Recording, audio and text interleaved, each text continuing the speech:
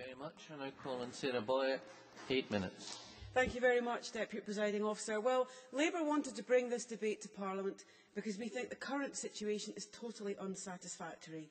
And the Scottish Government's position on waste management facilities lacks clarity. Across the country, people are up in arms at the plethora of large-scale incinerators, and they expect the planning system to, at the very least, hear and listen to their concerns about health and transport impacts. But there is a strong feeling that the Scottish Government is not listening. And that frustration is reinforced by the fact that SNP ministers and candidates across the country campaigned against these proposals at the election, but have been silent since. And the truth is that the SNP put in place a system. No, thank you, I'm not even into my first minute. They put in place a system of decision-making that is less transparent and tilts the balance of power to the centre. So local authorities don't have certainty, developers don't have certainty, and local communities don't have certainty, and that's totally unacceptable. And what's more disappointing is that we've been here before. In 2007, SNP candidates, now ministers, campaigned against the Beaulieu-Denny line, yet when they were elected to government, their government green-lighted the line. So it's not about your right to disagree with the government, it's about consistency. And on waste management, the SNP government have presided over the changes that have led us to this unsatisfactory position that communities and businesses across the country now find themselves in. Now, there is total support across this chamber today, and I welcome that, for the government's Zero Waste Scotland ambitions. The Minister should take heart in that. And we also support the principles that underpin that in the waste hierarchy: reduce, reuse, recycle and recover. Our concern across the chamber, and members in every party have expressed concerns, is that the strategy is not being implemented at the moment. Now, the SNP put in place ambitious targets to deliver on their strategy. Again, there was support across this chamber. But the Audit Scotland comments was not simply that every single local authority was not going to make their targets. It was about collectively council plans not being in place, and that is the problem here. Why are council plans not in place? In the Lothians, for example, there was joint planning between the authorities, and one of the first acts of the Minister in the last Parliament was to dismantle the regional strategy that would enable them to put those facilities in place. The regional strategy was dumped. At the time, we warned of the consequences. By taking away a coordinated approach, you left the private sector to fill that vacuum. That's why we have the problem today. The new guidelines introduced by the Cabinet Secretary in the last Parliament introduced the proximity principle. Again, we asked, what does that mean in practice? It sounded good, local facilities, planned locally, but we questioned how it would work in practice. It didn't give clarity to local authorities who have to set out development plans to provide the certainty for infrastructure investment. That's what the planning system is about, and crucially, democratic accountability so that local people can see the plans for their area. I'd love to take an intervention. Campbell. Just to make clear that the Scottish Planning Policy and the Zero Waste Plan do provide a framework there for waste treatment, and also there is forthcoming planning advice that's to be peer reviewed and will be going out to consultation later on this year. Sarah Boyack.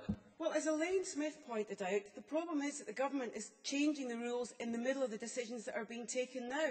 And as she pointed out, the proximity principle was unceremoniously dumped earlier this year in the middle of a public inquiry. That cannot be right.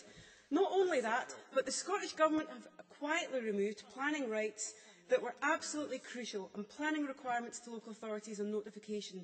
Now, the SNP members supported the Planning Act in 2006. It went through with their support, but quietly the Scottish Government took away the requirement of local authorities to report to the Scottish Government when they've breached their local plans, and the only issues left were categories where there must be notification now is developments where the local planning authorities have an interest themselves, objections by a government agency, and open cast coal and related minerals applications.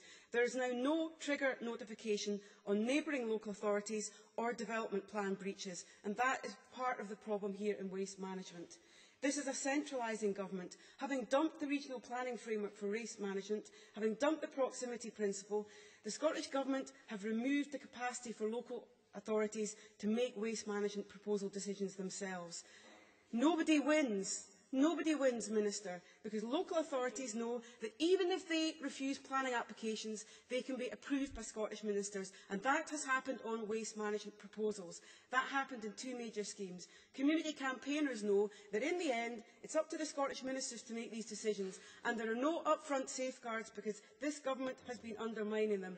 The point I would make to Mark MacDonald, who I thought made an excellent speech, is that where local authorities have made those decisions about cumulative impact, that is not being taken on board. I thought there were also points made by a number of SNP backbenchers about cumulative impact and the impact on recycling programmes. It's clear, Cabinet Secretary, large-scale incinerators aren't an incentive to drive up recycling rates, as it's cheaper in the long term to burn rubbish rather than separate it out and find markets to reuse or cycle the materials. And the Minister, you acknowledged that in your own speech. Planning decisions are not, though, being made on those needs, and they're not taking into account the issue of cumulative impact. The environmental costs need to be factored in. Large-scale projects mean large number of lorries travelling long distances, and environmental justice has to be part of the picture. I was really disappointed the Minister didn't refer to the point we make about wood, biomass and waste energy. Projects cannot be sustainable if there isn't the availability of wood and it has to be imported. CONFOR and the RSPB have flagged up their concerns about the major expansion of large-scale biomass to energy projects. They highlight the fact that we've already got a limited supply of wood, and that the problem with major and significant-sized projects is that they will damage UK jobs and have a counterproductive impact on our carbon emissions. That needs to be factored in, Minister. I was disappointed you didn't specifically address that point in our amendment and just want to take it out completely. The RSPB have also raised concerns about the impact on forests, not just in this country and how we use our wood, but the habitats of exporting countries and the impact on rainforests. So there is a wider responsibility here that is not being addressed, and I was disappointed to hear those issues not even getting a name check in the Cabinet Secretary's speech. At the local level, local authorities are left without clear guidance, and developers aren't being given clarity either. They spend thousands of pounds of money on these planning inquiries and putting proposals forward, and by not taking up the issue of need, by not addressing the issue of cumulative impact, and by not giving clear guidelines, it's not for anybody's interest. And across the debate, there are debates. Across the country, there are debates, and I'm not going to mention any of them. You just need to mention Lanarkshire, Renfrewshire, the Lothians. We know in all those places SNP candidates were clear about their views before the election, but their own government, no, I'm not attacking you, their own government has actually removed the guidance that would actually help those decisions to be made properly. People can see through that. A zero waste, no thank you, I'm in my last 30 seconds. You had 2 speeches, Minister. You didn't even have the courtesy. You didn't even have the courtesy to raise the issues in our amendment. You've merely gone for a delete all and insert amendment. That isn't good enough. Stand up for your own principles. Actually debate the issues in our motion. You've ignored the issues in our motion this morning. You haven't had the courtesy to address them. I'm disappointed you've gutted our motion today. Nobody disputes the need for a zero waste strategy in Scotland. The problem is you're not delivering that. It's on your watch, it's your strategy, and you've played around with the rules, and that's why it won't succeed.